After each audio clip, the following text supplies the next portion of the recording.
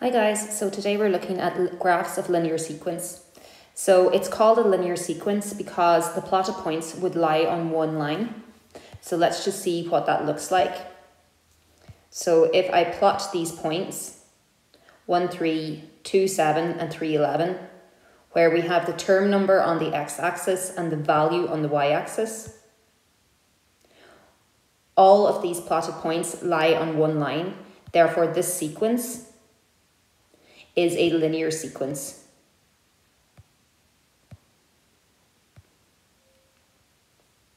In a linear sequence, the difference between consecutive terms is always constant. This means that we have a common difference between our terms. For example, if I have the sequence 3, 7, 11 and 15, the difference between these terms is a constant value. We are adding on +4 each time. The first difference is constant. When I graph a linear pattern, on the x-axis I put the term number, and on the y-axis we put the term value. Let's graph this sequence to see what it looks like. My first point is 1.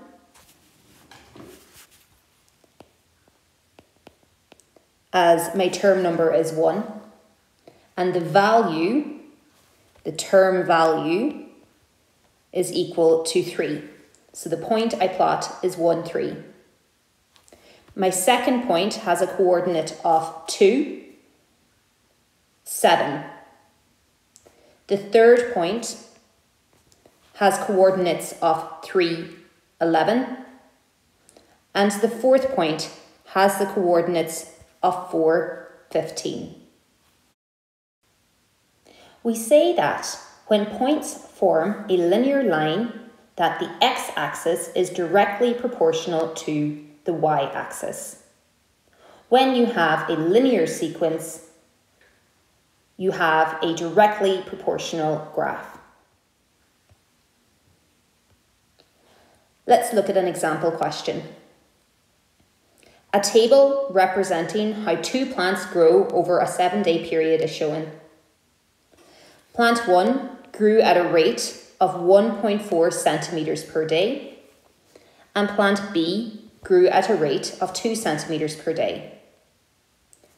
In part A, we are asked to complete the table and graph the height of each plant over a 7-day period. Okay, let's look at plant A. For plant A, we're told that the starting height is 3. We're told that in day 1, the height is 4.4. This is because we are adding on 1.4 centimetres to the height each day. On day 2, adding on 1.4 gives us a height of 5.8. Let's complete this table for the next 5 days. In day 3, our height is 7.2. Day 4, 8.6. Day 5, 10. Day 6, 11.4. And day 7, 12.8. Okay, let's look at plant B. We're told that the start height of plant B is 0 centimetres. So at day 0, the plant is 0 centimetres tall. We're told in the question that it grows at a rate of 2 centimetres per day. Therefore, to find the height on day 1, we add 2 centimetres. This gives us 2. In day 2, adding 2 centimetres again gives us a height of 4. Continuing this for day 3, 4, 5, 6 and 7 gives us our heights of 6, 8, 10, 12 and 14. We're now asked to draw a graph for the height of the plant over the 7-day period. We're told that on the x-axis, we should have our number of days, and on the y-axis, we need the height of the plants. We will draw two graphs on the same xy axis. Okay, let's draw our xy axis first. On the x-axis, we have our time in days. Here we'll go from 0 to 7 days. 0 to 7. And then on the y-axis, we have our height. Our height must go up as far as 14. Therefore, I'm going to go up in twos from 0 to 16, just to give ourselves a bit of room. Let's plot our line for plant A. Our first point for plant A is 0, 0 days, and a height of 3. Our second point will be 1 on the x-axis and 4.4 on the y. Our second day will be 2 on the x-axis and 5.8 on the y-axis. Continuing this gives us these points for plant A. We can see that all of these points fall in the same line, so we can draw a straight line between them. Okay, let's repeat the process for plant B on the same graph. For plant B, when we have day 0, we're told that the height of the plant is 0. On day 1, the height of the plant is 2. On day 2, the height is 4. On day 3, the height is 6. Day 4, the height is 8. Day 5, the height is 10. Day 6, the height is 12. And day 7, the height is 14. This gives us our coordinates. Plotting our points gives us this linear graph, which we will label plant B.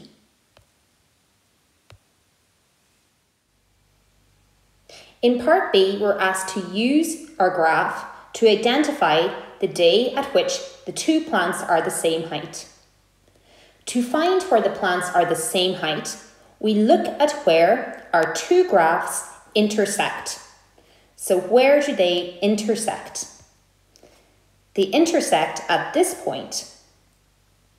To find the day where the heights are the same, we drop down and read what day that intersecting height occurs at. At day 5, the plants are the same height. In part C, we're asked to use the table or the graph to find the slope, the rate of change of both plants.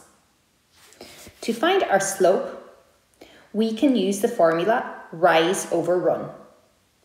Let's look at rise over run for plant A. In plant A, I will draw my right angle triangle. My rise becomes the height, and the run is the base of the triangle. For my triangle, my rise is equal to 1.4. That's 1.4. And my run is equal to 1. This gives me a slope of 1.4 over 1, which is equal to 1.4. Let's do the same for plant B. The slope is equal to rise over run. Draw a right angle triangle between 2 points on your line. The rise is your height, and the run is the base. In plant B, This gives me a rise over run equal to 2 over 1. My slope is equal to 2. The slope represents the rate of change of the height of the plant per day. The plant grew at a rate of 1.4 centimetres per day and plant B grew at a rate of 2 centimetres per day. You can see that you could also have read these values from the question. In part D, we're asked to write down the formula to represent the height of each plant. The first method we'll use is finding the equation of a line. The equation of the line is given by y is equal to mx plus c, where m equals the slope and c equals the y-intercept. Let's find the equation of the line for plant A. In this equation of the line, y will equal the height of the plant and x equals the day number. Okay, plant A. We fill in for the formula y is equal to mx plus c. For plant A, we know that m, the slope, is equal to 1.4 and the y-intercept is equal to 3. The y-intercept is where your line crosses the y-axis, or what is the value of y at a day of 0. Substituting these values into our equation of the line gives us y equals 1.4x plus 3. Let's find a formula to represent the height of plant B. We will use the same equation of the line, y equals mx plus c, where y equals the height of the plant and x is equal to the day number. For plant B, m is equal to 2, and the y-intercept, c, is equal to 0. In plant B, our graph crosses the y-axis at 0. Substituting our values of m and c into our equation of the line gives us y equals 2x plus 0. And simplifying this gives us y equals 2x. Let's look at our second method to find the formula to represent the height of each plant. In method 2, we will use the general term for a linear sequence Tn equals a plus n minus 1 times d, where a is our starting term, d is our common difference, and Tn is the height of the plant in centimetres on a certain day n. Okay, let's find a formula using method 2 for plant A. For plant A, our starting height, our first term, is equal to 4.4.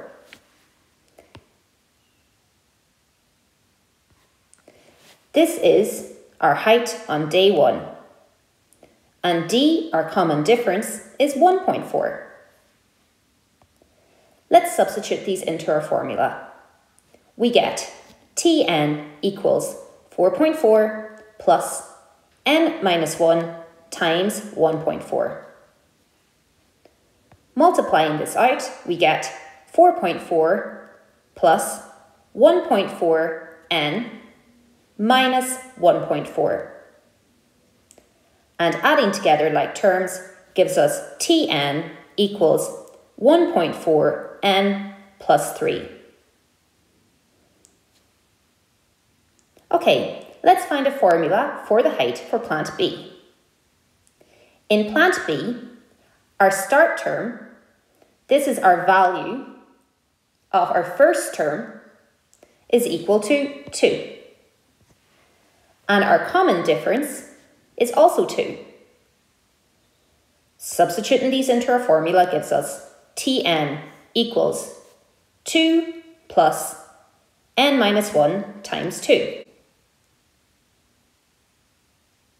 Multiplying these out gives us Tn equals 2 plus 2n minus 2. And adding together our like terms, we are left with Tn equals 2n. Please pause this video and take down the example. Please now go to your books on exercise 8.1, page 107, 108 and 109 and complete questions 9, question 10,